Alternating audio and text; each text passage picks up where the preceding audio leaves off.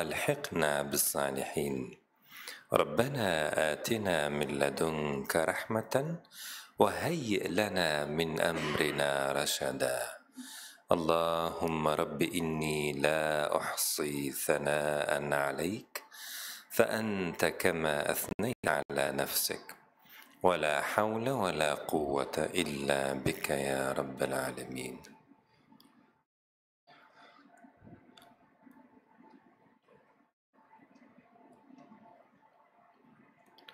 وذكر فإن الذكرى تنفع المؤمنين وذكر بالقرآن من يخاف وعيد وأما بنعمة ربك فحدث.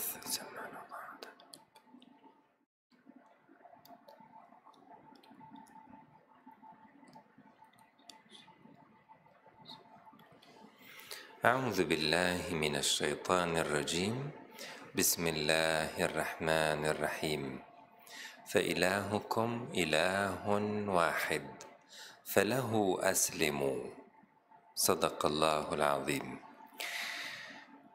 Tekrar hoş geldiniz. Cümleten hepinize hayırlı akşamlar diliyorum. Allah Azze ve Celle'nin rahmetiyle bizi esirgemesini, korumasını, muhafaza etmesini diliyorum. Toplantı öncesi haber aldık. Elazığ şehrimizde bir deprem olmuş ve yüksek bir deprem. İnşallah can kaybı yoktur, İnşallah sıkıntıda olan kimse yoktur. Sıkıntıda olanlar varsa Cenab-ı Hakk'ın onlara yardım etmesini, kederleri varsa gidermesini, sıkıntılarını hafifletmesini dileriz. Gecenin bu vaktinde soğuk bir ortamda, açıkta, ortada kalmak, her an her birimizin başına gelmesi muhtemel bir durum. Geçenlerde yine şehrimizde hissedilen bir deprem oldu. Allah Azze ve Celle yeryüzünü istikrarlı aslında yaratmış. جَعَلَ لَكُمُ الْأَرْضَ قَرَارًا Yeryüzünü sizin için istikrarlı kıldı diyor Cenab-ı Hak. Sağlığımıza belli bir istikrar vermiş. Ama süreçte Cenab-ı Hak farkındalığımızı besleyecek şekilde depremler oluşturuyor. Hem hayatın akışı içerisinde parametrelerde zaman zaman değişiklikler oluyor. Ölümler öyle, bunlar böyle. Bunların hepsi bizim aslında farkındalığımız için bir veri kaynağı. Burada da olabilirdi diye düşünüyorsunuz o esnada. Orada olmuş, burada da olabilirdi. Şu anda yeryüzünü kasıp kavuran ve global bazda rahatsız edici bir virüs faktörü var. O da insanları tedirgin ediyor. Bazen insanlar düşünüyorlar, konuşuyorlar. Ne kadar ilerleyebilir? Çok büyük boyutlara ulaşabilir mi? Önemli bir insan kitlesini öldürebilir mi? En çok sordukları da hasta olup da iyileşen oldu mu? Yani vücudunun buna mukavemet gösterip hani oradan bir şans bulacağız kendimize. Eğer hasta olursak da şu ana kadar olanların hepsi ölmek durumunda mı? Ölümcül demesi ne kadar ölümcül? Bunlar hep zihin dünyamızda belli düşünceler birbiri ardınca tetikliyor. Ve biz sürecin içerisinde tabii kendimizi buluyoruz esasında. Bu monoton akan hayatın içerisinde artık farklı düşünmeye başlıyoruz. Hayatı güvenli kılan bu afetlerin tamamından, başta ölüm olmak üzere ki o sabit bir afet, illa olacak bir şey ve onun haricindeki bütün kederlerden, sevdiklerini kaybetmekten tutun, bu ölüm şeklinde bir kayıp da olabilir, bildiğin kaybolması, akşam eve gelmemesi şeklinde bir kayıp da olabilir ki bana sorarsanız en kötü sıkıntılardan, hayatın en kötü tehlikelerinden bir tanesi. Böyle bir acı yaşamış birinin bir daha çocuk sahibi olmaktan imtina ettiğini görünce biraz konuşunca anladım ki aynı korku, yani benzer bir şeyi tekrar yaşarım diye. Bunlar çok ciddi acılar ve hayatta bunların olması, muhtemel olması bile hayatı korkunç kılıyor. Ama yani korkunç kılmasının bir çaresi var mı derseniz, işte o çareyi bugün konuşmak diliyoruz. Allah Azze ve Celle var eden kudretin hayatı kontrollü sürüklediği, kontrollü yaşattığı, hayatın başıboş, dağınık, serbest gelişen, yani gökyüzünden oklar yağıyor, değeni götürüyor. Yerin altı rastgele deviniyor hareket içerisinde. Denk gelirse senin bulunduğun şehirde seni bir anda betonların altında bırakabilir. Dolayısıyla bu kadar tesadüfi gelişen bir ortamda kaygı dolu olmak, sıkıntılı olmak, huzursuz olmak, ama bilirseniz ki kontrollü gelişiyor, bilinçli gelişiyor. Bir bilinçli el, kudretli bir el bunu tasarlamış, ayarlamış ve ona göre sonuçlandırıyor. O zaman o bilinçli elin takdir ettiğine teslimiyet göstererek en azından o ana kadar rahatsınız. O an gerçekleştiğinde de, gerçekleşeceği zamana kadar da şunu biliyorsunuz ki, Arapçasıyla söyleyelim, لَا مَفَرَّ مِنْ, yani ondan kaçış yok. Dolayısıyla da hayatı huzurlu yaşamanın kapısı açılıyor. Nedir bu teslimiyet? Kur'an'da pek çok ayet-i kerimede teslimiyetten önce şöyle bir kavram var. Girişte onu okudum. فَاِلَٰهُكُمْ اِلٰهٌ وَاحِدٌ. Sizin Tanrınız, ilahınız tek bir ilahtır. فَلَهُ أَسْلِمُوا. Dolayısıyla ona teslim olun. Teslimiyet kavramıyla ilahın tekilliği arasında, tekrar ediyorum, teslimiyet kavramıyla ilahın tekilliği arasında çok vazgeçilmez mantıksal bir bağ var. Biri diğerini gerektiren lojik bir bağ var. Yani ilah iki tane olsa zaten teslimiyet denen bir kavram olmazdı.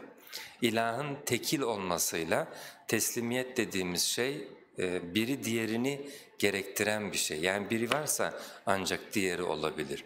İlahın tekil olması ne demek? Cenab-ı Hak Kur'an'da bir örnek veriyor. Daraballahu meselen raculen fihi şurakâ'u muteşâkisûne. Allah bir adamın örneğini verdi. Bu adamın patronları var diyelim, sahipleri var, patronları var. Muteşâkisûne, bu patronlar birbirleriyle çakışıyorlar. Yani biri şöyle yap diye emrediyor, başka patron böyle yap diye emrediyor, öteki patron şöyle yap diye emrediyor. Ama bir adam da var ki وَرَجُلًا سَلَمًا لِرَجُلٍ. Bir adam da tek bir adama bağlı, onun tek bir patronu var, ona teslim olmuş. سَلَمًا لِرَجُلٍ. Bu bir misal tabii. هَلْ يَسْتَوِيَانِ mesela, ikisi eşit olabilir mi diyor Cenab-ı Hak. Şimdi bir tane bir arkadaşımız vardı, biraz yaşça bizden de büyük. Asistanlık yaptığı yıllarda diyordu ki benim hayatım çok kötü. Çünkü benim 2 tane hocam var. Ve bu 2 hocam birbirini kıskanıyor. Birinin kapısına gideceğim zaman ötekinin kapısını kolluyorum. O yokken, o görmeyecek bir anda direkt dalıyorum. Çünkü eğer o görürse onun yanına girdiğimi, sonraki bir zaman bunu benden çıkarıyor. Görüyorum, işte gidiyorsun vesaire. Veya bir şekilde bunun acısını yaşıyorum. Öteki de aynı şekilde, hatta böyle isimleri Kur'an'da geçen hocalardı bunlar. Neredeyse Kur'an okurken yanında o ayetleri okumamaya özen gösteriyorum diye espri yapardı. Bu kadar sıkıntılı bir durum. Çünkü 2 tane hocası var, ikisine asistanlık yapıyor. İkisi arasındaki sıkıntı tamamen buna yansıyor. Cenab-ı Hak diyor ki ama bir tane patronu varsa وَرَجُلًا سَلَمًا لِرَجُلٍ. O ne derse onu yapıyor. Şimdi bu sadece bir örnek, kuşkusuz Cenab-ı Hakk'ın misali bundan çok daha apayrı ve daha farklı. Onunki bütüncül manada tekillik. İlahukum ilahun vahid. Sizin ilahınız tek bir ilahtır. O zaman felehu eslimu. O zaman ona teslim olun. Şimdi yegane tek bir ilahın varlığı, evreni Tanrı demek, aşkın güce sahip demek. Yani Tanrı kavramı, ilah kavramı insanlarda şöyle oluştu. Belki daha önceki bir derste de kısmen değinmiştik. Biz insanlar önce kendimizi tanıdık, sonra etrafımızı tanıdık, sonra bizde bir sistem var, düşünen sistem. Sınırlılığımızı fark ettik. Yani belli şeyleri yapabiliyoruz, mesela zıplayabiliyoruz ama bir yere kadar zıplayabiliyoruz. Bu bir sınır. Bir şeyleri kaldırabiliyoruz ama belli bir ağırlığa kadar kaldırabiliyoruz. O da bir sınır var. Sonra daha fazlasını kaldıran, daha fazlasını bilen, öğrendik bir yere kadar öğrenebiliyoruz. Bir yerden sonra veya bildiklerimizin bir sınırı var, herkesin bildiğinin bir sınırı var. Sonra şu kavramı ürettik. Bildiğinde hiçbir sınır olmayan, mesela her şeyi bilen biri olabilir mi? Gücünde hiçbir sınır olmayan, mesela her şeye gücü yeten veya her şeyi gücü içinde tutan olabilir mi? Mülkiyetlerimiz var, hepimizin ayrı ayrı mülkiyetleri var. Mülkiyetlerimizin arasında hudutlar var, sınırlar var, tapularımız var. Herkesin ama sınırlı, yani benzerliği en fakirinden en zengin olanına kadar.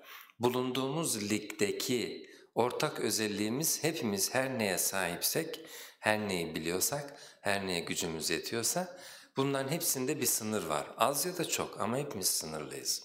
Bu kulluk ligi, burası kulların ligi ve bu kulluğun tanımı. Yani kulların güçlerinin bir sınırı vardır, kulların bilgilerinin bir sınırı vardır, kulların her şeylerin bir sınırı vardır. Peki bunlarda sınırı olmayan, bilgisinde sınırı olmayan, gücünde sınır olmayan, hiçbir istisna olmayan, biz Tanrı kavramına, ilah kavramına böyle aşkın, aziz, her şeye muktedir. وَهُوَ عَلَى Kur'an'da Cenab-ı Hak hep kendisini böyle tanımlar. وَهُوَ عَلَى كُلِّ شَيْءٍ قَدِيرٍ O her şeye gücü yeten. وَهُوَ بِكُلِّ شَيْءٍ عَلِيمٍ O her şeyi bilen. Dolayısıyla eğer her şeye hakim, her şeyi sahibi, her şeyi bilen bir kudretten söz ediyorsanız o zaman tek bir kudretten söz ediyorsunuz demektir. İki tane bundan olamaz. İki tane her şeyi bilen, iki tane her şeye gücü yeten. Bunlardan hangisinin diğerine gücü yeter? Olmadı. İkisi de bu tanımın dışına çıktı. O zaman bir tane olabilir. Allah Azze ve Celle. Demek ki Tanrı kavramı aslında doğduğu bizdeki beklenti. Yani şöyle bir Tanrı olmaz, sesleniyorsun veya sana yardım etmek istiyor ama o da edemiyor. Ya çok uzaktasın şimdi, oraya yetişemiyorum, benim kapsam alanım buraya kadar dediği zaman o zaman diyorsun sen de Tanrı değilsin. Ben Tanrı diye böyle bir şey düşünmedim. İlah diye sen de benim gibi, benim de kapsam alanım var, senin de kapsam alanın var. Seninki belki biraz benden geniş. Şimdi öyle bir tek kudret düşünüyoruz ki kapsam alanı dışında bir şey, herhangi bir alan yok. Çünkü her şeyin yaratıcısı, varlık onun kapsamı içerisinde. Bu birazdan bahsedeceğimiz güven faktörü, yani teslimiyetten doğan güven faktörü bununla ilişkili. Çünkü siz herhangi bir yerde size erişemeyeceğini, size yetişemeyeceğini, size duyamayacağını varsaymayacaksınız, sayamayacaksınız. Çünkü mülkiyeti her şeyi kaplayan ve وَهُوَ مَعَكُمْ اَيْنَمَا كُنْتُمْ Her nerede olursanız olun, sizinle olan. Dolayısıyla belli bir alanda olunca başka bir alandan geri çekilmiyor. Buraya odaklanınca ötekileri kaçırmıyor. Bu Tanrı değil. O Tanrı rolüne bürünen bir film vardı ya, böyle her gün mesajlar geliyor. Tabii bizimki sınırlı şimdi. Üst üste mesajlar geliyor, herkes bir şey istiyor, yetişemiyor, vakti dar. En sonunda aşağıda böyle mail ortamı gibi yapmışlar. Hepsini seç diyor, ondan sonra hepsini kabul et diyor. Akşam bir gidiyor curcuna. Çünkü birbirine ters şeyler istemişlerinkini de kabul etmiş. Eyvah diyor, burası şimdi birazdan perişan olacak. Böyle bir sınırlı, sadece bir o alana hakim, sadece bir şeyleri bilen bir insanın Tanrı rolü oynayamayacağı aşikar. Yani bunlar saçma sapan filmler olsa da bize bir şeyin saçmasını görünce hakikatinin ne olması gerektiğine dair düşünce aralığı açması bile kayda değer. O zaman Allah Azze ve Celle İnnehu qaribun mucib.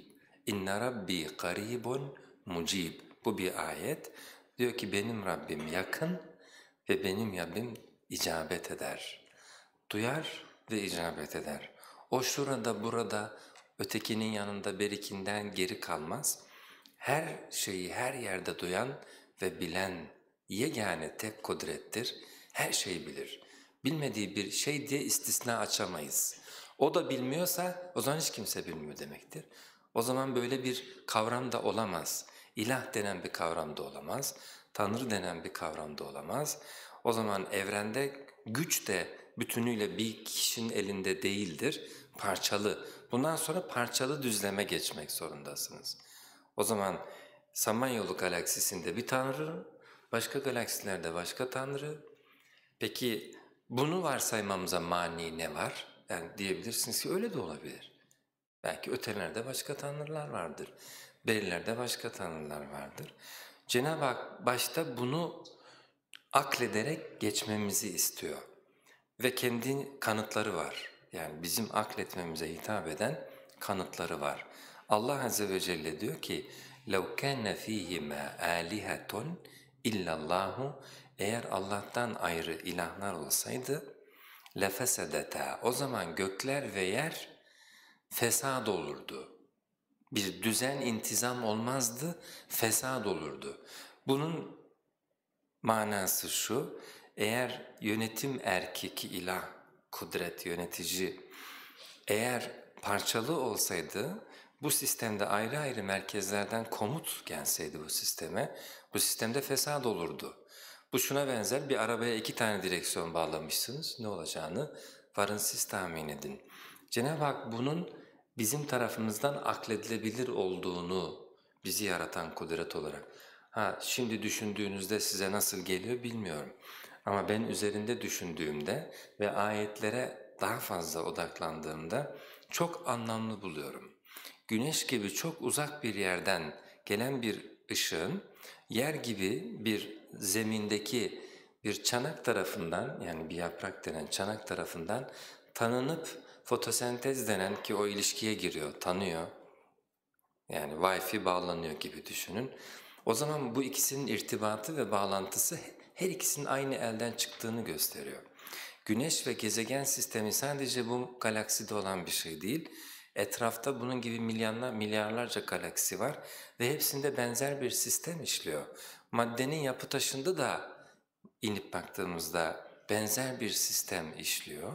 Allah Azze ve Celle'nin bir başka ayette eğer birden fazla tanrı olsaydı اِذَنْ لَذَهَبَ كُلُّ اِلَٰهٍ بِمَا خَلَقَ O zaman her ilah kendi yarattıklarıyla alır başını gider وَلَعَلَى بَعْضُهُمْ عَلَى بَعْضٍ Ve birbirlerine üstünlük kurmaya çalışırlardı.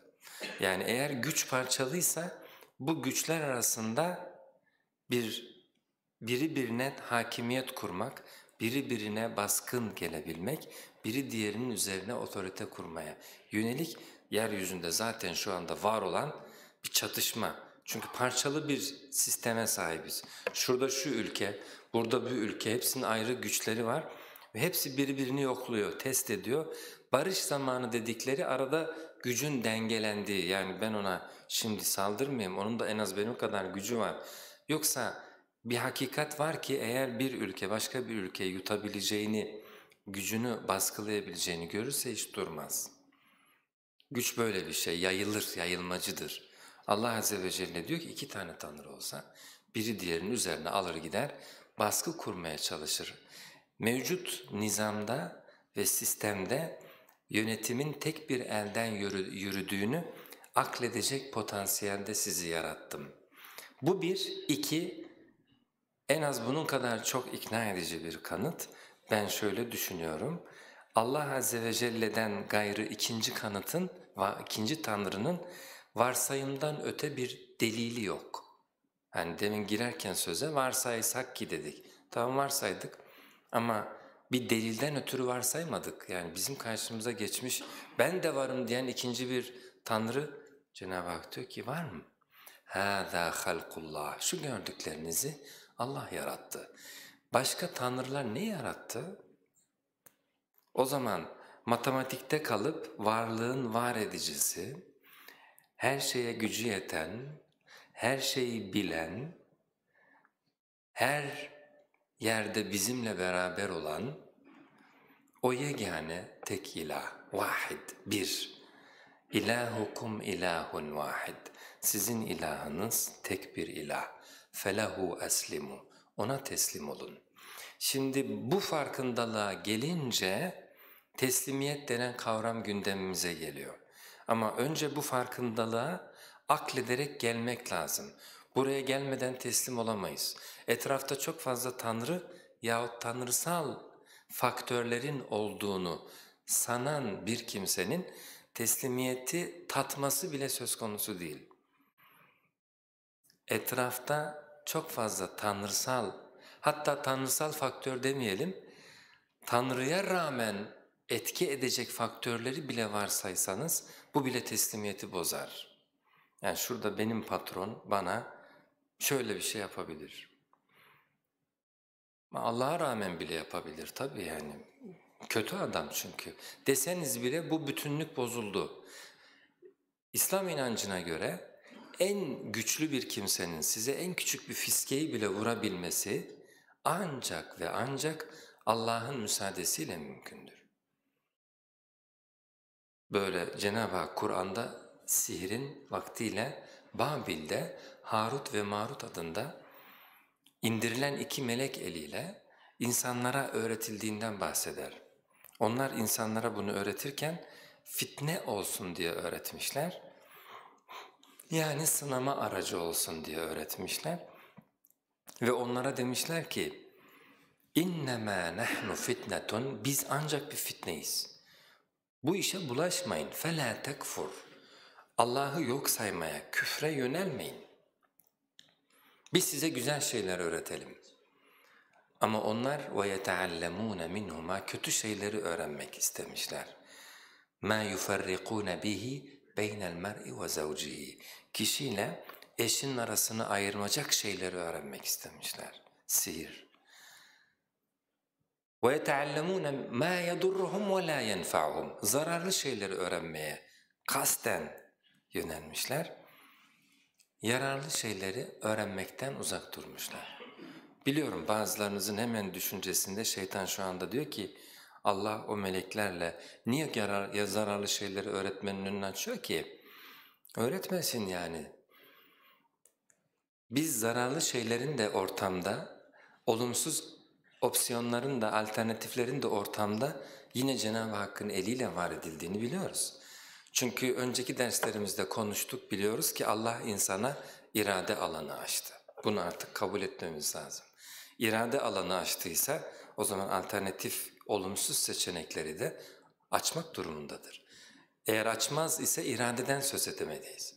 Yani o zaman mecburi istikamet olur. İyi güzergah, mecburi istikamet olur. Dolayısıyla şerri ayrıca bir yaratan kötü tanrı yok. Şerri de Allah yaratıyor, hayırı da Allah yaratıyor.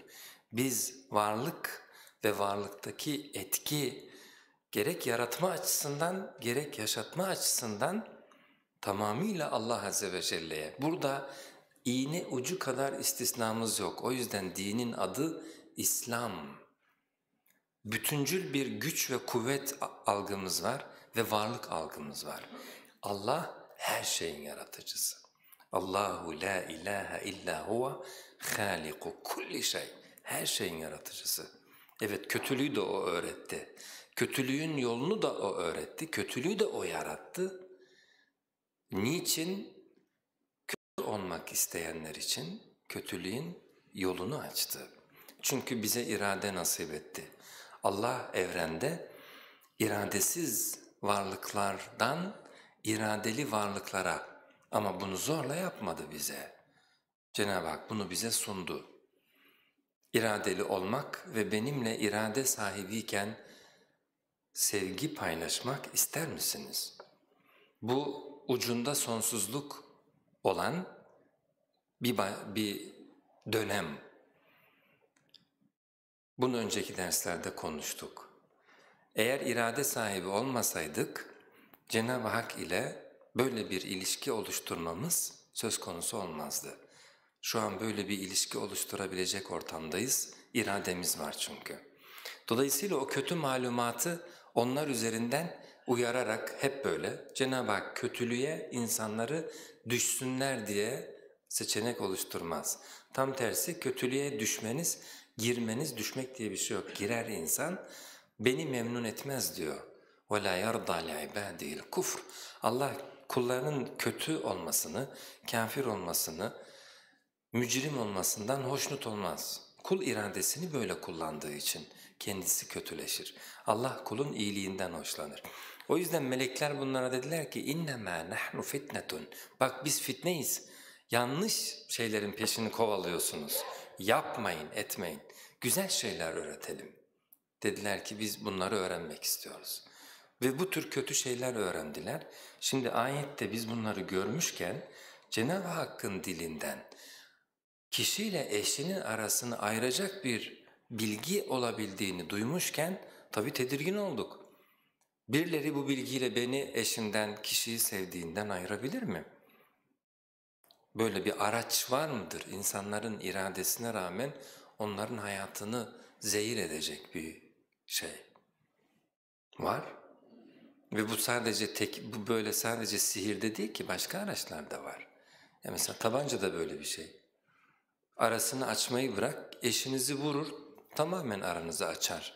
Öldürür onu siz yani sevdiğinizden, çocuğunuzdan. Dolayısıyla insanların birbirine zarar verebilmesi de bu sürecin içerisinde sınavın bir parçasıdır. Allah Azze ve Celle bunu yasaklamıştır ama bunu yaparak Cenab-ı Hakk'a karşı cürüm işler. Cürüm seçeneklerinden bir tanesi de budur. Kişilere zarar vermek, mallarını çalmak.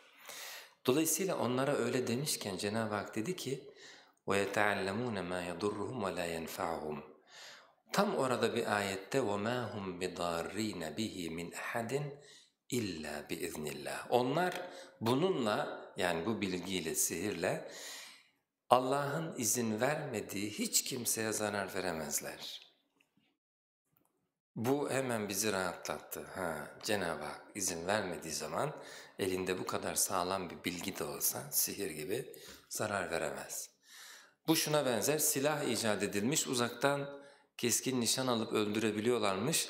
Tedirgin oldunuz, Cenab-ı Hak size diyor ki ben müsaade etmeden seni vuramazlar. Tamam ya. Sonra düşünüyorsunuz o müsaade ederse vurabilirler mi? Orada şunu demeniz gerekiyor. Hayatı o bahşetti. Böyle bir müsaadeyle o benim ecelimi sonlandıracaksa benim ecelimi herhangi bir sebeple zaten sonlandıracak. Demek ki ecelim gelmiş. Yeter ki karar veren o olsun. Bu teslimiyet. Kararı veren Allah olduktan sonra buna rıza göstereceğimizi biliyoruz. Çünkü onun sunduğu bu hayata, onun açtığı imkanına girdik ve onun istediği bir zaman çıkacağız.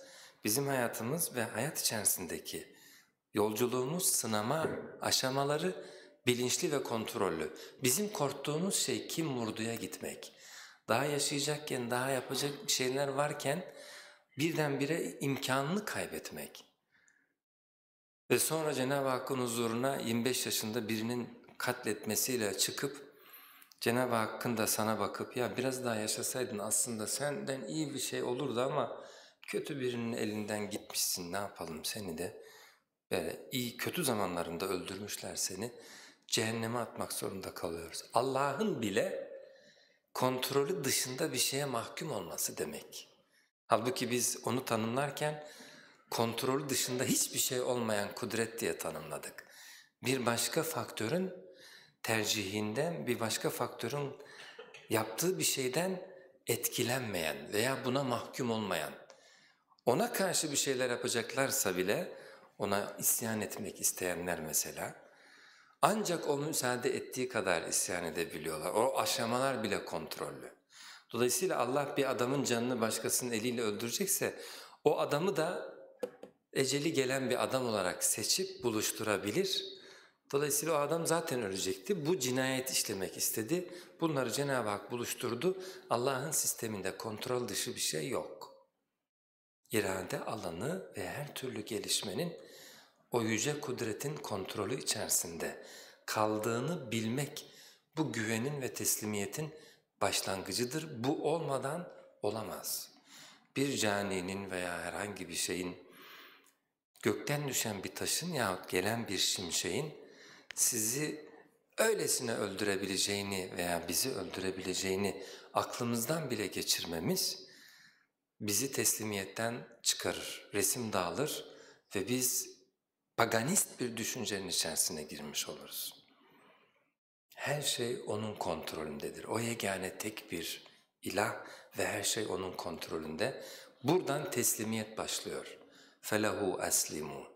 Yani siz bir şey umuyorsunuz, sınavınızın iyi geçmesini umuyorsunuz ama sınavınız iyi geçmedi. Bunu çok çeşitli faktörlere bağlayabiliyoruz. Hoca zor sordu, şöyle oldu, böyle oldu. İşte sınıfta biri vardı, ses çıkardı.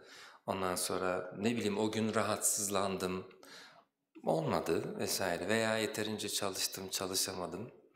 Ama çalışmışız, elimizden geleni yapmışız ama sınavdan iyi bir netice alamamışız. Veya bir yere iş başvurusunda bulunduk, donanımlıyız, beklentimiz var, olmadı. Hayatta istediğimiz şeylerin olmaması gibi bir durumdan söz ediyoruz.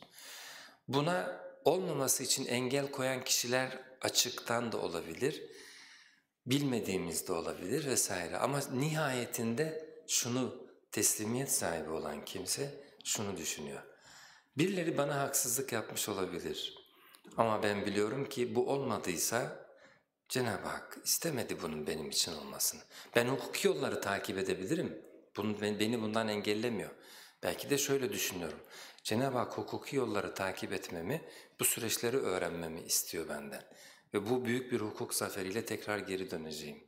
Ama her olup biten bir şeyin Cenab-ı Hakk'ın nihayetinde müsaade ettiği bir şey olduğunu, onun kontrolün dışında bir şey olmadığını bilebilirsek, bunu fark edebilirsek biz teslimiyete adım atmış oluruz.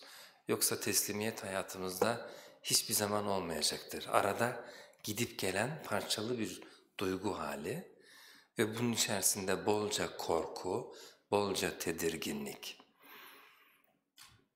Üniversite sınav sıralamasında tercihler yaptınız ve sonuçlar açıklandı, Bursa çıktı veya başkaları arasında başka yerler çıktı. Dönüp baktığınız zaman belki 4-5 tane sorudan, hatta hatalı yaptığınız soru sayısından bile ötürü bu tercihinize girmiş yahut üst tercihinizi kaçırmış vesaire olabilirsiniz. Ama geldiniz buraya. Bu kimin tercihi, kimin seçimi bizim açımızdan? Eğer şöyle düşünürsek, tesadüflere bağlı bir olay. Onu yapmasaydım da şöyle olsaydı böyle olurdu. Son sözü kim söylüyor? Biz bir şeyler yapmaya çalışıyoruz, bu doğru. Ama sürecin açılan her yeni sayfasında neyin gerçekleşmesi kendisi açısından sürpriz olmayan her şey onun bilgisinde ve denetiminde olan bir kudret. Bu teslimiyet açısından vazgeçilmez. Allah Azze ve Celle benim burada bulunmamı, burada bu yurtta kalmamı, buradaki bu dostlarla arkadaşlık etmemi, burada yaşamamı bir süre ve burada sınamayı diledi. Dileseydi, şöyle düşünüyoruz, dileseydi o son anda değiştirdiğim sorulara vakit bırakmazdı. Yahut onu değiştirme noktasında değiştirmeyeyim kalsın, duygularıma dokunabilirdi. Allah Azze ve Celle duygularımızı kontrol edebilir. Allah Azze ve Celle zamanı kontrol edebilir. O yüzden Cenab-ı Hakk'a biz tevekkül ettiğimiz zaman, geçen hafta vardı dua konusunu konuşurken, Ya Rabbi şöyle bir durumda kaldığım zaman bana şu tür hislerle beni kuvvetlendir, şöyle yapabileyim. Dinimizde istihare denen bir şey var, tevekkülün ileriye dönük yaşandığı muazzam bir şey. Ve eğer teslimiyet varsa tevekkül de olması gerek. وَعَلَى اللّٰهِ تَوَكَّلُوا اِنْ كُنْتُمْ مُسْلِمِينَ. Hz. Musa diyor ki Allah'a teslim olmuşlarsanız, yani Müslümanlarsanız o zaman Allah'a tevekkül edin. Demek ki teslimiyet varsa bunun dışa vuran görünür kısmı tevekküldür. Cenab-ı Hakk'a tevekkül etmek. Ama bu o kadar harika bir şey ki diyeceğim. Mesela istiharede güzel bir örneği var bunun. Nedir istihara? Allah'ın Resulü'nün öğrettiği şöyle bir dua var. Ben bir işin olmasını istiyorum, bu işim olsun istiyorum. Çok olsun istiyorum ama. Çok gıcık bir soru veya bir şey söylüyor birisi, diyor ki ya hayırlısıysa iste. Hoşumuza gitmiyor, ben çünkü olsun istiyorum. Şimdi işin içerisine Cenab-ı Hakk'ın bilgisini katmak, istihare böyle bir şey. Duası şöyle, diyorsunuz ki Allahumma, Allah'ım inni estaghiruka bi'ilmika. Allah'ım sen her şeyi biliyorsun. Ben senin ilmine danışıyorum. Ve estaqdiruka biqudratika. Allah'ım senin her şeye gücün yetiyor. Ben senin gücüne başvuruyorum. Şimdi dersin başındaki her şeyi bilmek, her şeye gücü yetmek, bunların teslimiyetle, tevekkülle olan zorunlu birebir ilişkisinden bahsettik. Olmazsa bu kavramların hiçbiri olamazdı. Yani onun her şeye gücü yetmiyorsa, ya o esnada ben uçurumdan yuvarlanırken sesimi duymazsa, ya yetişemezse dediğiniz soru, ya %90 yetişiyor falan dese bunlardan tevekkül olmaz. Bunlardan teslimiyet çıkmaz. Mutlak olmalı. Tam bir güven oluşması için. Allah'ım sen her şeyi biliyorsun, ben senin bilgine danışıyorum. وَاَسْتَقْدِرُكَ بِقُدْرَتِكَ. Senin her şeye gücün yeter, ben senin gücüne başvuruyorum. وَاَسْأَلُكَ مِنْ فَضْلِكَ الْعَظِيمِ. Ve ben senin o muazzam lütfundan istiyorum. Muazzam lütfundan istiyorum. İsteyebilmek. Cenab-ı Hakk'ın her şeye sahip olduğunu ve her şeyi verebileceğini. Bu da yine bakın hepsi önceki farkındalıklarımıza dayanıyor. Eğer farkındalıklarımızla Cenab-ı Hakk'ı doğru tanımış, buraya kadar gelmiş isek bu süreci doğru yaşayabiliriz. Yoksa birinin verdiği bir kuru tekrardan ibaret. Neyi okuyacaktım? Bunu mu okuyacaktım? Tamam. Bunu okuyunca mı oluyor? Ben bunu okuyorum, benim istediğim şey oluyor. Öyle bir şey olmuyor. Yani öyle birinin eline bir tekerleme veriyorsun. Onunla iftah simsim vardı öyle. Ey susam kapını aç. Türkçesi nasıl? Açıl susam açıl. Böyle bir şey yok yani, bir tekerleme var. Onu söyleyince kapı açılıyor.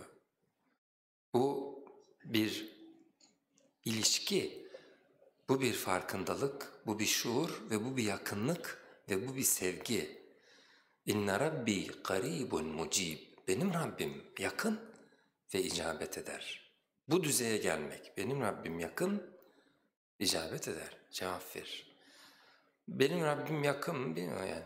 İcabet eder mi? Pek görmedim icabet ettiğini. Böyle bu kişinin zaten Cenab-ı Hak'la bir ilişkisi yok. Böyle bir talebe esnasında birilerinden birkaç satırlık bir şey öğrenip tekrarlamasından da bir şey çıkmaz, böyle bir şeyden söz etmiyoruz. Allah'ım senin her şeye gücün yeter. Gücüne başvuruyorum, sen her şeyi biliyorsun. Bilgine danışıyorum. وَأَسْأَلُكَ مِنْ فَضْلِكَ الْعَظِيمِ. Ve senin o engin lütfundan istiyorum, diliyorum. Bunu dileyememiş, belli bir yaşına kadar dileyememiş, bu herkesin başına gelebilir. Yani olmayacak dua diye bazıları söylüyorlar. Hz. Zekeriya aleyhisselam ileri yaşında bir gün bunu fark ediyor. Hz. Meryem'den fark ediyor. Cenab-ı Hak onun talebesi Hz. Meryem üzerinden Hz. Zekeriya'yı eğitiyor, ona öğretiyor. Bir gün yanına girdiğinde mabette Hz. Meryem'in kendi bulunduğu kulübe gibi bir yer, ibadet ettiği yer. دَخَلَ عَلَيْهَا زَكَرِيَّ الْمِحْرَابَ Yanına girince وَجَدَ عِنْدَهَا رِزْقًا Orada yiyecek bir şeyler gördü. قَالَ يَا مَرْيَمُ Dedi ki ey Meryem اَنَّا لَكِ هَذَا Sana bu yiyecek nereden geldi? Çünkü onun sorumlusu oydu, dışarı dünya ile olan bağlantısı oydu. Her şeyi o getiriyordu. Baktı ki orada başka şeyler var. Ey Meryem, bunlar sana nereden dedi? قَالَتْ Meryem dedi ki, هُوَ مِنْ عِنْدِ اللّٰهِ Bu yiyecekler Allah'ın katındandır. Hazreti Zekeriya şaşkın bir şekilde yani nasıl olur? Nasıl gelebilir bu kulübeye yiyecekler?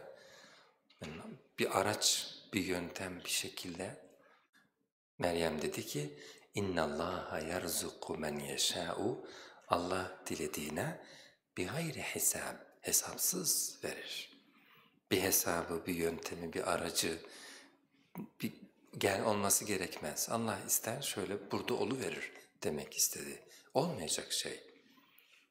Allah isterse bizim düşündüğümüz fizik alanıyla ilgili olarak etki, tepki kanunu vesaire bir sürü şeylerimiz var fizikten edindiğimiz. Bunu aşkın bir şekilde verir.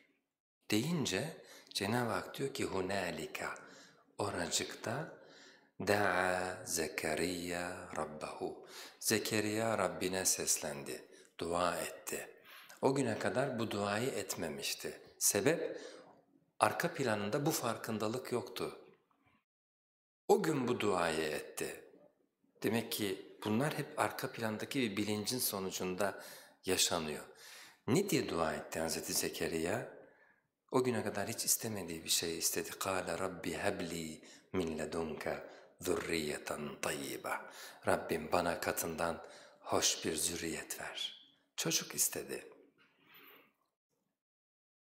O güne kadar diyeceksiniz ki niye istemedi?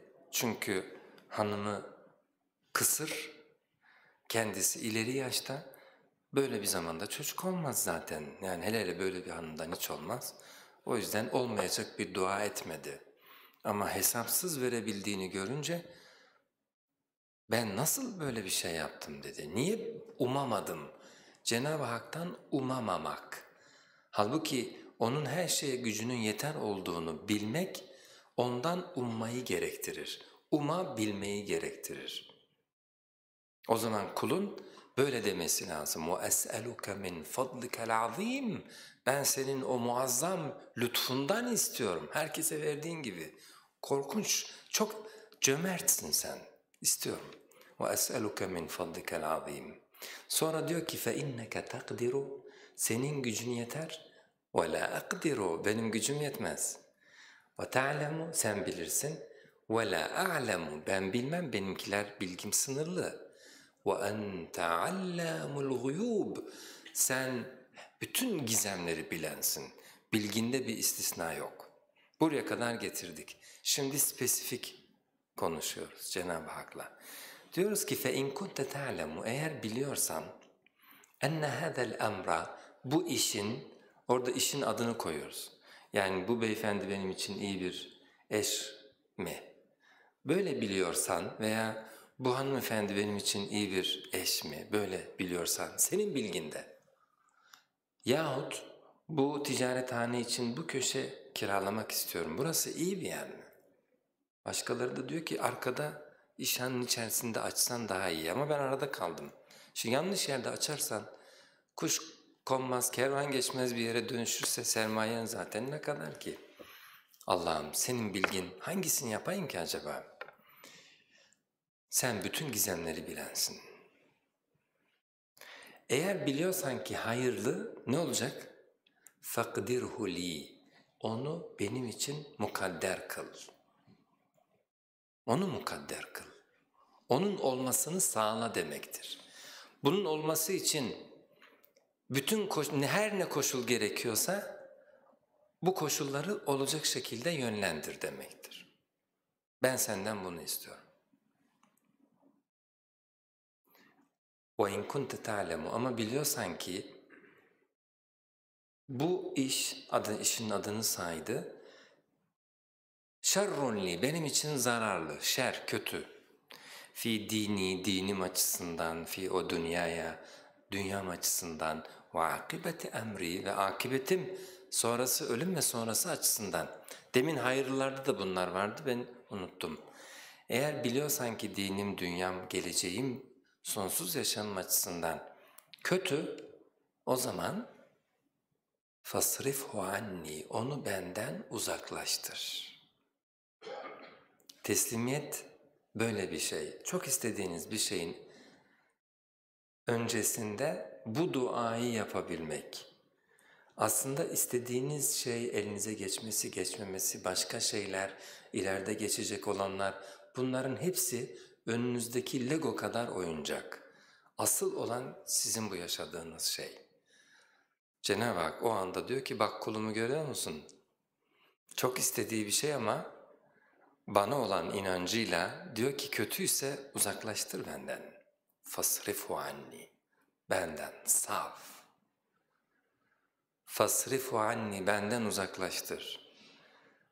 Duanın sonu şöyle geliyor. وَقْدِرْ لِي الْخَيْرَ حَيْثُ مَا كَانَ. Benim için hayırlı olan her neyse, her neredeyse onu bana mukadder kıl. Bu kez adını bilmiyoruz.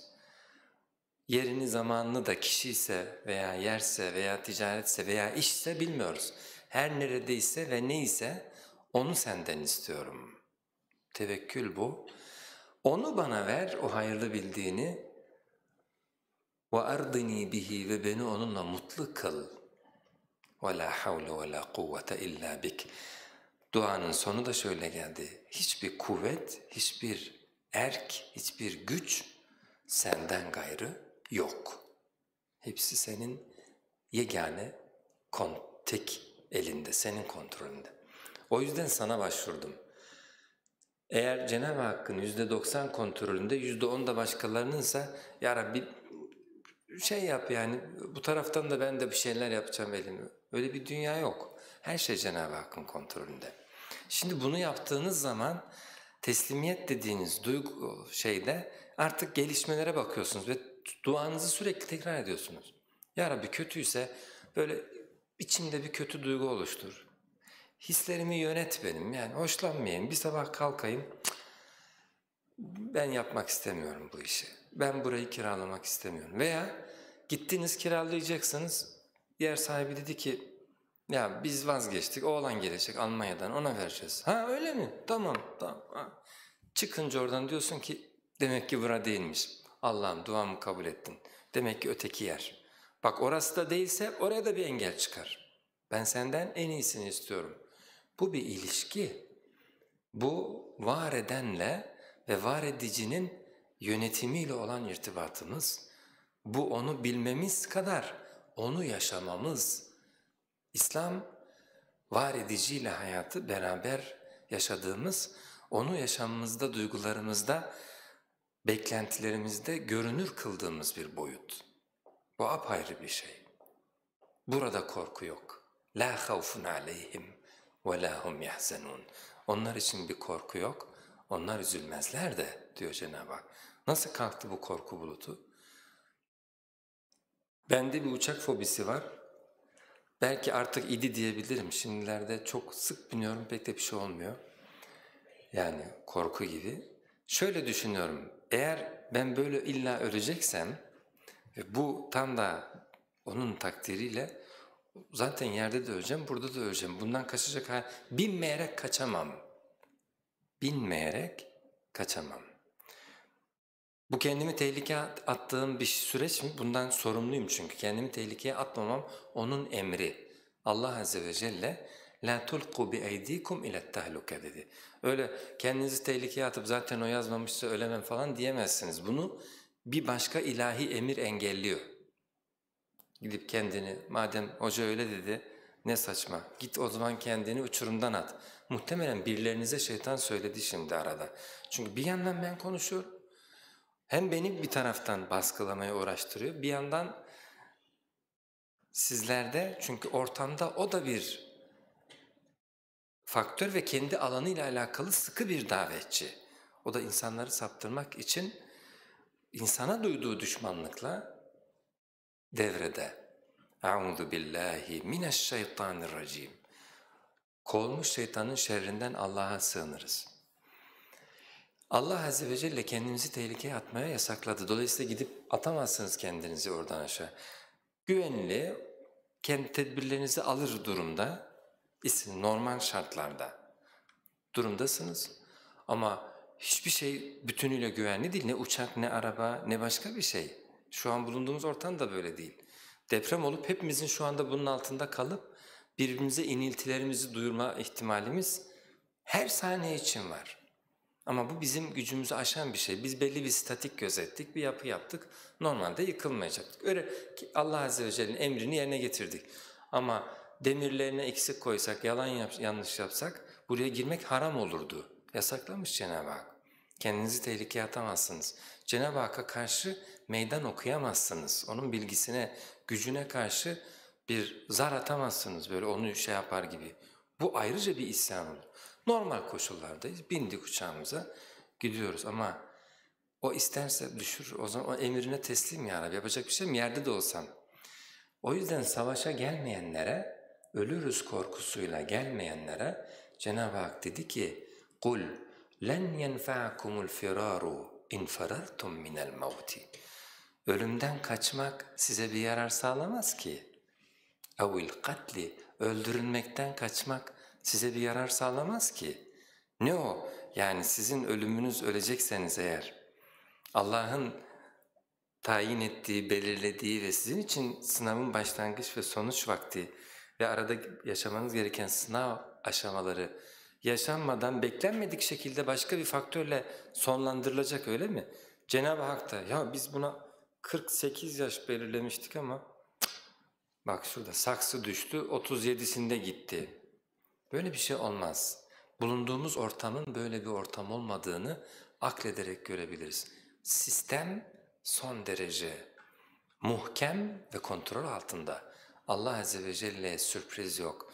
O zaman Cenab-ı Hakk'ın bilgisiyle yaşanacaksa yaşanacak her şey, biz buna teslimiz. Çünkü zaten kaçamıyoruz. Mantıklı olan da bu.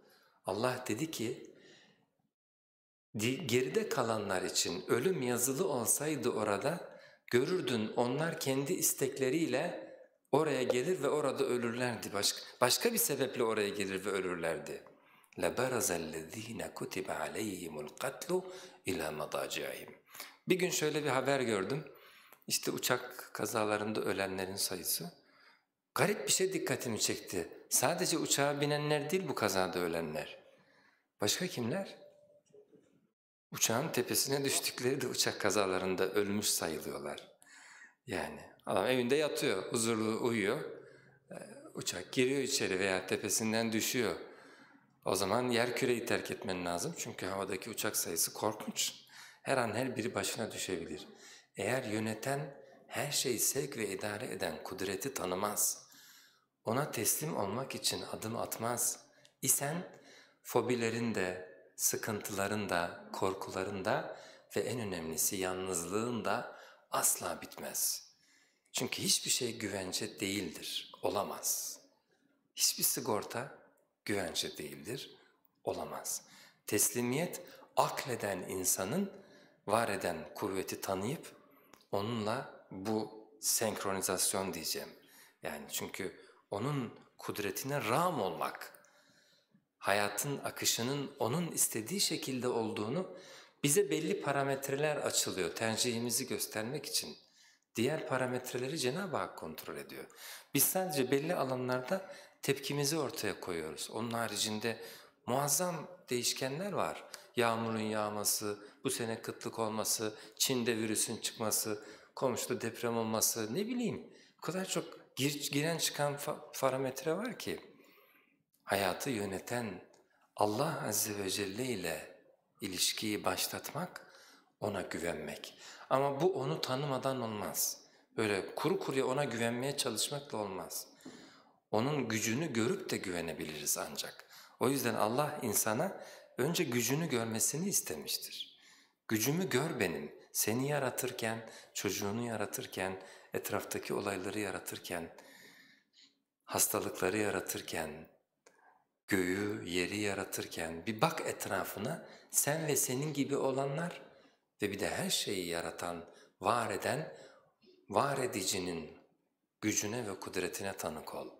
Ve onunla bu ilişkiyi başlat. Bu teslimiyet ve tevekkül bize güveni, huzuru ve Allah Azze ve Celle'den hepsinden daha önemlisi gelecek beklentisini sağlar. Gelecek beklentisi içerisine gireriz. Çünkü Cenab-ı Hak var olan yaşamınızı gördünüz. Onu biz yarattık size. O zaman yeniden yaratacağımız sonsuz yaşamınızı da buradan değerlendirip çıkabilirsiniz. Ha hiç umursamıyorum diyebilirsiniz. Var edici var yok, ben kendi tedbirlerimi kendim alıp koşturacağım böyle dersiniz. Yorulursunuz, hayat tatsız tuzsuz ve sonrası da korkunç bir azapla sonlanır. Evet, bugün için ayırdığımız süremiz de burada doldu. Gerçi teslimiyeti istediğimiz kadar konuşamadık ama sınırlı konuştuk. Daha sonra da konuşuruz ama şunlarla bağlayayım. Diyelim ki o çok istediğiniz şey olmadı. Yıkılmıyorsunuz. Ben zaten duasını yapmıştım. Hayırlı değilse olmasın diye. Demek ki hayırlı değilmiş. Kim bilir ne çıkacaktı içinden. Cenab-ı Hakk'ın bilgisine olan inancınızı yaşıyorsunuz. Bu muazzam bir şey. Ve hatta seviniyorsunuz. İyi ki olmamış ya. İyi ki bak öyle dua etmişim. Ya dua etmeseydim, özellikle ısrar etseydim. Bak duamızı yaptık da demek ki olmayacak. Kötüyse olmasın diye Cenab-ı Hak beni ondan kurtardı. Üzülmüyorsunuz. Her iki seçenek de sevince yol açıyor. O yüzden Resulullah dedi ki, şaşıyorum şu müminin haline. Ne olsa onun lehine oluyor. Yani kötü seçenekler bile onun için iyi aslında. Bir örnek veriyor, ayağına batsa, diken batsa, bundan ötürü istiğfar ediyor. Ya Rabbi çok günahlarımız var, bunlardan bir tanesi için bunu yaşattım belli. Bizi affet falan diyor. Bu bile onun için iyi sonuç veriyor. Hiçbir şey onu kötüleştirmiyor. Bu yaklaşım ile istemedikleri olduğu zaman bile dövünmüyor, yıkılmıyor. Bitti, benden bundan sonra bir şey olmaz benim için. Kim yok oluyor, depresyona giriyor. Bu olursa her şey benim için çok güzel olacak. Bu kaçırırsam var ya, benim bundan sonraki hayatım gidik. Kim bunu telkin ediyor? اَشْشَيْطَانُ يَعِدُكُمُ الْفَقْرَ Şeytan sizi yoksunlukla korkutur. Bu olmazsa kaybedersin. Senin tek seçeneğin bu öğretmenlik, bu olmadı, bittin sen. Bu işi kaçırdın var ya, bittin. Sonra da böyle bir şeyle engel olanı gidip vuruyor. Çünkü benim hayatımı kararttı diyor, o da ölsün diyor. Zulüm zulümü doğuruyor, yanlış yanlışı doğuruyor ve insanlar birbirlerini perişan ediyor. Şeytan bu duygularımızla Cenab-ı Hakk'ı denklemin dışına çıkardığımızda bizi canavarlaştırıyor. Biz ancak Allah'ın gücü ve kudretine eğildiğimiz zaman, iyi olduğu zaman da, istediği şey olduğunda daha huzurlu. Demek ki hayırlıymış, bak oldu. Aslında ben olması kadar olmaması için de dua etmiştim ama oldu. Demek ki hayırlı, beklentisi iyi, pozitif bakıyor hadiseye ve Allah Azze ve Celle'nin süreçte kendisine yaşatacaklarına, başına geleceklere ve sonrakilere hep aynı nazarla bakıyor. Bu teslimiyet dediğimiz süreç muazzam bir şey. Resim bir dağılırsa korkular başlar ve akıbet de çok kötü olur.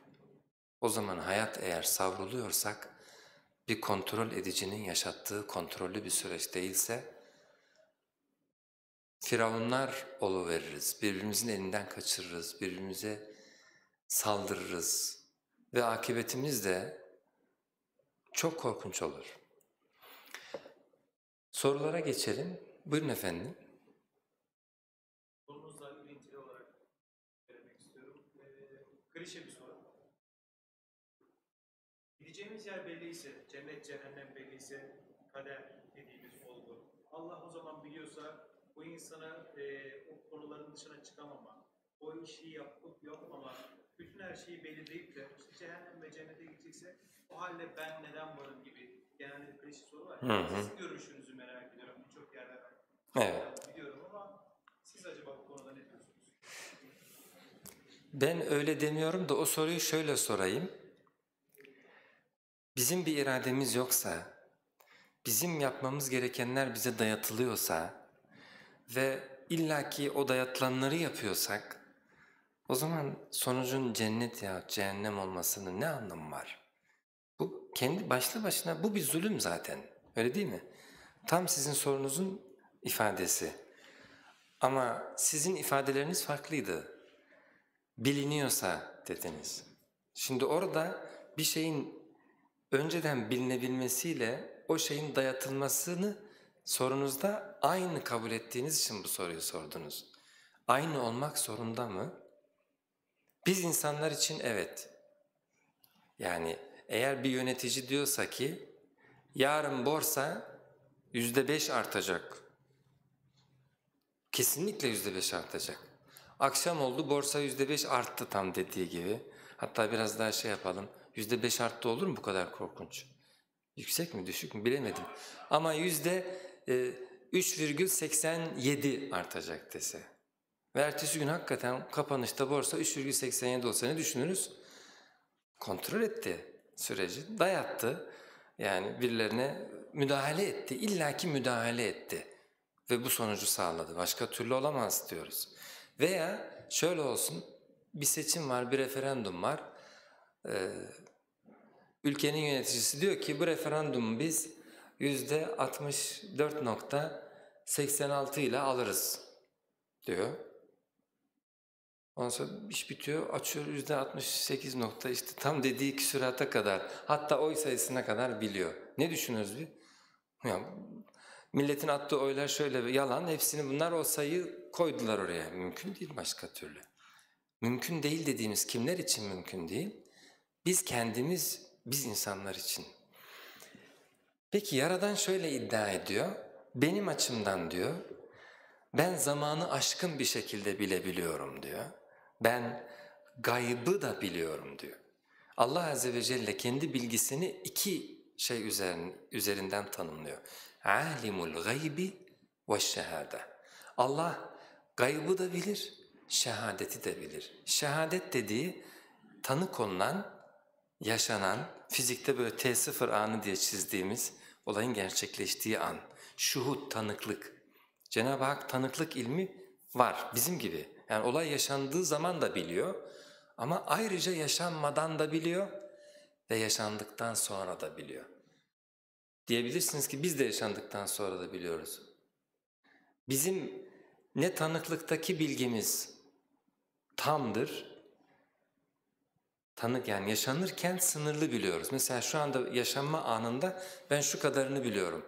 Kapı sokaktaki olayları bilmiyorum. Elazığ'da ne oluyor şu an onu da bilmiyorum.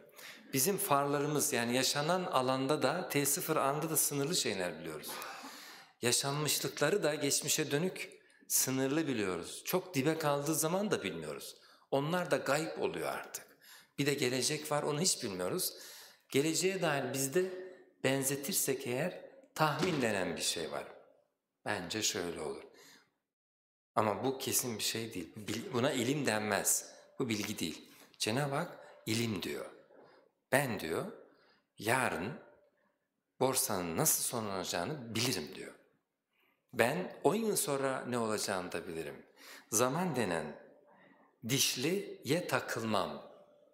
Yani böyle milimetrik dişliler gibi düşün, saat dişlileri yaşandıkça açılıyor.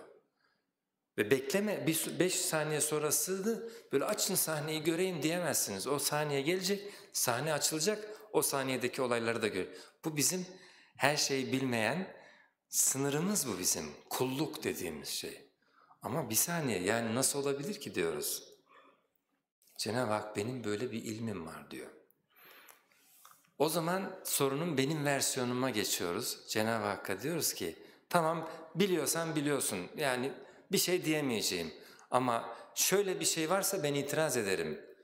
Yani senin bilmen benim tercihlerimi baskılıyor ise ben irademle değil de o sen bildiğin için öyle yapmak zorunda kalıyorsam O zaman seninki de zulüm oluyor. Allah Azze ve Celle hayır diyor. Benim bilmem seni baskılamıyor. Seni baskılamadığım halde biliyorum. Bu zaten gaybı bilmedeki espri bu. Baskılayarak bilsem ben kendimi gaybı bilenim diye sunarsam ne gaybı ya, sen zorluyorsun zaten. Zorlayarak yapıyorsun, onu da herkes yapar. Gücü eline geçiren zorlar, zorladığı sonucu oluşturur. 10 gün sonra da şöyle olacak. Yani o zaman kimseye irade bırakmıyorsanız dediğinizi zorla yaptırıyorsunuz. Bu bilebilmekteki espri değil bu. Bu tanrısal bir bilebilmekse, insanların iradesine dokunmadan bilebilmekse, aşkın kudretin bilebilmesi, ilahi zata uygun bir şey, o zaman övgüye değer olur. Bilebiliyorsun demek ki. Şimdi sihirbazlar çıkıyorlar, insanların takıldığı süreci yani sonrasını bilebilmek. Geliyor diyor ki elinde böyle bir zarf var, önce bunu bir koyalım diyor, heyete veriyor, sağlam bakın buna. Sonra dönüyor başka şeyler yapıyor, işte bir şeyler oluyor, birilerine bir şey soruyor, ötekinden başka bir şey öğreniyor. Birikine başka bir şey seçtiriyor, şuradan bir şey seç diyor, ötekinden şey yapıyor. En sonunda ne oldu? Diyelim ki bir sonuç ortaya çıkıyor. Bir sürü değişkene bağlı, hatta o arada bir tane de sahneden bir değişken katıyor işin içerisine. Vermek istediği olay şu, pek çok değişkenin girip çıktığı bir olay yaşandı. Sonuçta bir şey çıktı ortaya. Yani ne oldu? İşte papaz çıktı, ne bileyim bir şeyler oluyor yani, veya maymun veya bir şey. Sonra diyor ki o daha yeni geldiğim zaman verdiğim bir zarf vardı. Açıp bakabilir misiniz? Zarfı açıyorlar, aynı şey orada çıkıyor. Millet böyle. Neyi ispat etti? Bu kadar farklı değişkene rağmen sonucun ne çıkacağını önden bildi. Bu olmaması gereken bir şey. Mümkün değil. Adam diyor ki bana şöyle şey tuttu, bir sürü işte şey yapıyor. Seç dedi birini, ben seçtim rastgele yani. Onlarca resim var. Meyve resmi mesela. Ben biraz meraklıyım bu sihirbazlıkların nasıl olduğuna da. Bu defter notu gibi gözüken ve size şöyle yapıp tuttuğu şeyde bir şey var. O yapraklar aslında bir kısa bir uzun yapraklar. Tamam mı? Size tuttuğu zaman böyle yaprakları kıvırıyor. Onlarca resim görüyorsunuz. Sanatçı resmi veya meyve resmi. Bunlardan birini seçeceksin diyor. Sonra size böyle veriyor. Bu sefer bu tarafı değil bu tarafı verdi size. Farkında değilsiniz. Siz aç diyor oradan bir tane. Şöyle kağıdı kaldır. Ne gördün onu söyle bana. Hatta bana da söyleme, sende kalsın. Siz rastgele bir yaprak açıp, halbuki o yaprakları o şekilde ne kadar açsanız hep elma çıkacak. Başka şansı yok çünkü bu kez uzun yaprakları tutuyorsunuz. Şimdi siz bak gördüğünü aklında tut diyor. Ne gördün? Sen elma gördün. Sende kalsın. Bana söyleme. Şimdi başka şeyler de katıyor işin içerisine. Sonuçta diyelim ki karmakarışık bir şey oldu. Biraz elma, biraz armut. Sahneden birini de katıyor işin içerisine. Sonra elma, armut, karmaşık bir resim çıktı ortaya. Birleştirdi. Diyor ki işte açın, önden getirdiğim kağıdı açıyorlar, o var orada. Veya çakılı bir şeyin içerisinden hani iyice güvenilir kılmak için. Bu ispat etmeye çalıştığı şey önden bilebilmek. Allah Azze ve Celle'nin zatını övdüğü şey zamanı aşkın bilebilmektir. Yoksa kullarını zorlayarak ben senin cehennemlik olduğunu nasıl bildim biliyor musun? Sen çok defa cennetlik olmak için de uğraştın ama hep önünü kestim. Dedim sonra benim bildiğim yanlışa çıkar ya adam. Bak uğraşıyor. Hemen şeytanları gönderdim başına, engelledim seni. Böyle bir şeyden mi söz ediyoruz? Asla. Kitabı başından sonuna kadar okuyun. Allah Azze ve Celle kulların iradesine sesleniyor. Tercihlerine sesleniyor. Ama zatının yani Allah Azze ve Celle'nin zamanı aşkın bir bilebilmesi varsa ne yani bilmesin mi? Ben diyorum ki ya Rabbi sen bilebiliyorsan tabii ki ben seni engelleyecek halim yok. Ama beni etkilemediğinden emin olalım. Cenab-ı Hak bizi etkilemediğini, bize hiçbir şeyi dayatmadığını söylüyor. Neyi de dayatmıyor derseniz, orayı netleştirelim, tercihlerimizi de dayatmıyor. Koşullarımızı Cenab-ı Hak belirliyor zaten. Yani başta bu dünyaya geldik. Çok temel parametreler var. Bir defa erkek mi geleceğiz, kadın mı geleceğiz bu dünyadaki rollerimiz açısından? Kim belirledi bunu? Allah belirledi. Koşullarımızı belirliyor. Peki hangi zamanda geleceğiz? Şöyle bir gelmeden önceki zamandan bakın. Yani 300'de de gidebilirsin, milattan önce 500'de de gidebilirsin, milattan sonra 1000'de de gidebilirsin, milattan sonra 2000'de de gidebilirsin. Biz kaçta geldik? İşte 1900 falan. Biz bu irademizin dışında bir şey ama 500 yıl önce gelsen hayat koşulları o kadar bundan başka ki, bambaşka. Hangi coğrafyadan giriş yapacaksın? Anadolu'dan mı giriş yapacaksın? Chicago'dan mı giriş yapacaksın? Wuhan denen yerden mi giriş yapacaksın şu günlerde virüsün çıktığı yerler? Bunları kim belirliyor? Allah Azze ve Celle belirliyor. O zaman biz şunu öğrenmek istiyoruz. Her nereden giriş yaparsak yapalım hayata, hangi zamanda giriş yaparsak yapalım hayata, hangi biçimde erkek yahut kadın giriş yaparsak yapalım hayata, hangi anne babadan, hangi etnik kökenden giriş yaparsak yapalım hayata. Eğer bu bizim dışımızda olan değişkenler hayatımızdaki sonuçları etkileyecekse, yani benim Müslüman olmamı yahut kafir olmamı sonucu etkileyecekse, sonsuz cennet veya sonsuz cehennemi etkileyecekse, o zaman tavşana kaç, tazıya tut denen bir sistem var demektir. Burada Allah'ın yaptığı zaten zulüm. Yani bize kalmadan zaten Allah kendisi zulmü yapıyor demek. Beklentimiz ne? Nereden girersek, hangi zamanda girersek girelim, sonuç kafir olarak ve iyi veya kötü olarak iyi bir yaşam çıkarmak yahut kötü bir yaşam çıkarmak Allah'ın katında buradan ayrılırken bunların hiçbirine bağlı olmamalı. Neye bağlı olmalı? Bizim iyi olmak istememize yahut kötü olmak istememize bağlı olmalı. Ben hiçbir koşulun rehinesi olmamalıyım. Hiçbir koşula gebe kalmamalıyım. Fırsat eşitliğim olmalı.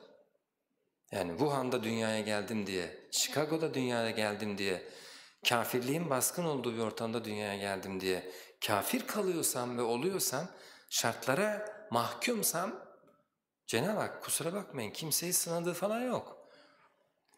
İstanbul'dan gönderince mükemmel Müslüman oluyor, cennete gidiyor. Mekke'den gönderince hele Firdevs'e gidiyor. Ama işte ne bileyim kötü yerler, her yer kötü, öyle de anmak istemiyorum. Peki o zaman koşullara gebe miyiz? Cenab-ı Hak diyor ki hayır. Kullu mri'in bima kesebe rahin. Kullu mri'in bima kesebe rahin. Her kişi ancak kazandığının rehinesidir. Yani sadece iradeyle yapmak istediğiniz şeyin sonucuna mahkumsunuz. Başka hiçbir şeyin sonucuna, babası kötü bir adammış, caniymiş, annesi hapisteymiş, ne bileyim zaten suçun ortasında doğmuş, ait olduğu etnik köken, bulunduğu coğrafya, geldiği zaman bunlara mahkum kalmış. Düşünebiliyor musunuz? Cenab-ı Hakk'ın huzuruna çıkmışız. Ya Rabbi bak bizi de peygamber zamanında gönderseydin, biz de cennetlere gitseydik. Ya Rabbi beni de erkek gönderseydin, bak nasıl cennetlik oluyordum. Ya Rabbi bana zenginlik verseydin, zengin ol, bak zenginlerin hepsi cennete gidiyor, fakir kalandık. Koşullardan ötürü mahkum olduğumuz bir sonuç. Böyle bir itiraz bile duymuyorsunuz. Böyle bir durum yok çünkü. Herkes sadece iradesinin neticesinde ne olmak istediğine kendisi karar veriyor. Koşulları Allah Azze ve Celle istediği gibi değiştiriyor. Biz o koşullarda kendi tepkimizi ortaya koyuyoruz. Ve sadece bizi bağlayan tepkilerimiz. O yüzden Cenab-ı Hak dedi ki ne erkek olmanız ne kadın olmanız sonucu değiştirmez. لِلرِّجَالِ نَصِيبٌ مِمَّا اكْتَسَبُوا. Erkekler için de kazandıklarının, bak iktesebu, kazandıklarının karşılığı var. وَلِلنِّسَاءِ نَصِيبٌ مِمَّا اكْتَسَبْنَ. Kadınlar için de kazandıklarının karşılığı var. Dolayısıyla sen kazanmaya bak. Hangi rolde fakir, zengin, erkek, kadın tarihin öncesinde sonra hiçbir şey etkilemez sonucu. Hani kadın olunca kazandığının karşılığı verilmiyor. Niye sen kadınsın? Vermiyoruz size. Erkek olunca 2 kat veriyor. Böyle bir şey yok. Böyle anlattığım bir yerde biri sordu, dedi ki hocam öyle diyorsun da adamın var 10 milyon dolar parası. 1 milyon dolarını harcıyor, onda birini, ona hiç bir zararı yok. Kim bilir nereleri kazanıyor. İnfak etmek bu kadar değerli değil mi Allah'ın kitabında? Tamam dedim. Ha benim yok dedi işte. Ben de ona dedim ki senin de 10 liran var. 10 liran. 1 lirasını harcadın. Harcadın 1 lira bir şey değil zaten. Allah da sana aynı sonucu verdi. Huzuruna çıktın Cenab-ı Hakk'ın. Baktın ki o 1 milyon dolar harcayan adamla aynı yerdesin. Allah Allah dedi, nasıl olur? Cenab-ı Hak dedi ki burası 1/10 harcayanların kazanma düzeyi. Çünkü o da 10 milyon dolar vermiştik. 1 milyon dolarını harcadı bizim uğrumuzda. Sana da 10 lira verdik, 1 lirasını harcadın bizim uğrumuzda. 1/10 harcayanların hepsi burada. Allah Azze ve Celle hesabı biliyor. İradedir burada önemli olan. Hatta orada başkaları da var baktın, hiç parası pulu olmayan. O da demiş ki olsa da demiş yarısını versem diye içtenlikle böyle niyet almış. Sahici bir şey bu. Cenab-ı Hak onu %50 harcayanların ligine almış koymuş. Müslim'de bir sahih hadis var. Resulullah diyor ki bir kimse Allah Azze ve Celle yolunda katledilmeyi, yani bir canım var ya Rabbi ne güzel olur senin uğrunda bunu kaybetmek, huzuruna böyle çıkmak. Ben canımı senin uğrunda kaybettim. Kötüler beni sırf senin yolunda olduğum için, dürüst kaldığım için katlettiler. Sen şehadeti yerine getir demiştin, gördüğün tanıklığı ve akimuş şehadete lillah. Tanıklığı Allah için yapın demiştin. Ben gizlemedim. Adalet yerini bulsun diye hiç tanımadığım bir kimse. Hatta tanıdıklarıma karşı bile olsa gözümün gördüğünü gittim söyledim, sonra beni vurdular. Senin uğrunda oldu bu iş. Böyle çıkmak istiyorum huzuruna diye gönlünden veya Allah yolunda veya vatanını korurken, dinini, ırzını, namusunu, hatta paranı korurken. Resulullah dedi ki karşına biri çıktı, paranı istiyor. Çıkardı silahını, ver. Ne yapayım? Resulullah dedi ki verme. Vermeyeyim. Adam beni öldürürse dedi. Araeyte in qateleni, ya benimle savaşırsa fekatilhu, sen de onunla savaş. Dedi ki araeyte in qateleni, adam beni öldürse fe ente şehid, sen o zaman şehitsin. Dedi ki araeyte in qateltuhu, ya ben onu öldürürsem o esnada fehuve finnar, o ateştedir dedi. Şimdi yani Allah Azze ve Celle uğrunda ölebilmenin çeşitlerini kısaca anlatmak istedim. Ama istiyoruz ki huzuruna çıktığımızda böyle virüsten, mikroptan, Wuhan'dan gelen bilmem neyden böyle değil de böyle bir nedenle ölmüşüz. Ama böyle olmasa bile Allah Azze ve Celle dedi ki bunu kalbinden gerçekten istemişse Allah'ın huzuruna böyle çıkar. İşte biz buna innemel a'malu binniyat diyoruz. Fırsat eşitliğinin kompanze edildiği hiç görünürde olmayan bir alan. Yani bazıları soruyor fırsat eşitliği nasıl sağlanacak? Bir şunun şunu var, bunun bunu var. Berikinin ayağı yok, mescide bile gidemez.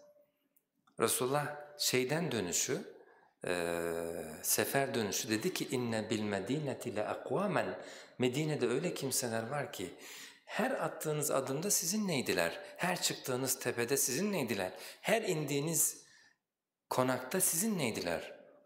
Nasıl olur dediler onlar Medine'de, biz bu sıcak yolculuğu çektik. Habasahumul uzru, onları özür engelledi. O kadar istiyorlardı ki ama özürleri onları engelledi. Dolayısıyla koşulları Cenab-ı Hak yaratıyor. Biz koşulların asla mağduru değiliz. Niyetlerimiz bile karşılık buluyor. Yani elimizde imkan yokken bile, o yüzden niyetlerimizi çok iyi, güçlü, kalıcı, olabildiğince geniş yaparsak Allah Azze ve Celle katında sonuçlara o denli kavuşuruz. Sorunuza cevap oldu mu? Peki efendim. Başka bir soru var mı? Yok. Hepinize hayırlı akşamlar diliyorum. Aqulu kavli hâzâ ve estağfirullahal azîme lî ve lekum ve lisâiril mu'minîn. Rabbena la tuâkhidnâ in nesînâ ve ahtâna. Rabbena ve la tahmil aleynâ isran kemâ hamaltehu alellezîne min qablina. Rabbena ve la tuhammilnâ mâ la tâqate lenâ bih. واعف عنا واغفر لنا وارحمنا أنت مولانا فانصرنا على القوم الكافرين. والسلام عليكم ورحمة الله تعالى وبركاته.